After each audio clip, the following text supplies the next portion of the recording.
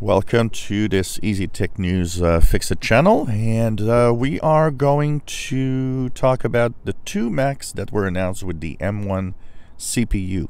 So we talked about how the M1 CPU doesn't seem to be that impressive, and we have no real-world experience with it. And of course, as time goes by, and we'll actually have these computers in our hands, the tests are going to be there, and there's going to be, of course, one of the first things most tech websites and journalists will want to compare the speed of this MacBook and MacBook Pro to an Intel-based MacBook Pro.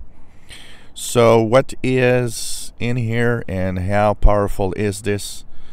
The thing is, there's only two Macs that are coming out with the M1 chip right now.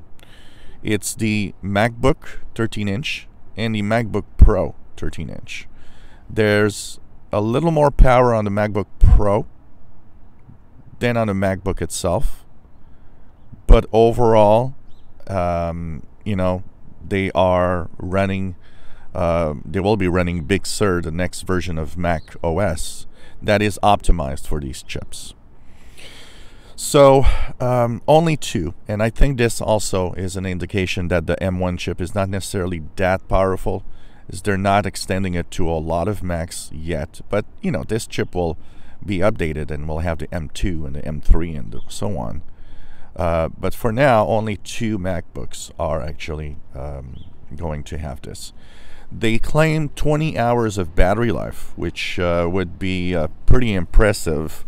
Of course, real-world battery life of everything, including Apple, is always, you kind of cut it by half at least.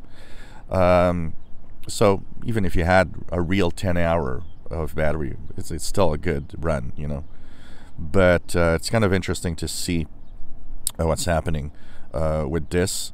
So battery life claim is there. They are replacing these are the two entry-level Macs that are replacing the Intel Macs that had that spot. All the rest, all the other MacBooks, MacBook Pros that are more expensive, will all still run Intel chips. So we'll see how this compares when it's actually out and people start testing them. And it's going to be interesting to see how well they perform.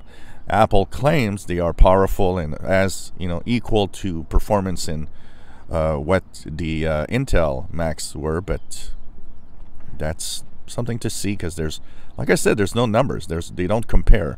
We have no idea in reality. If you enjoy our videos, please subscribe, give us thumbs up. Thank you for watching.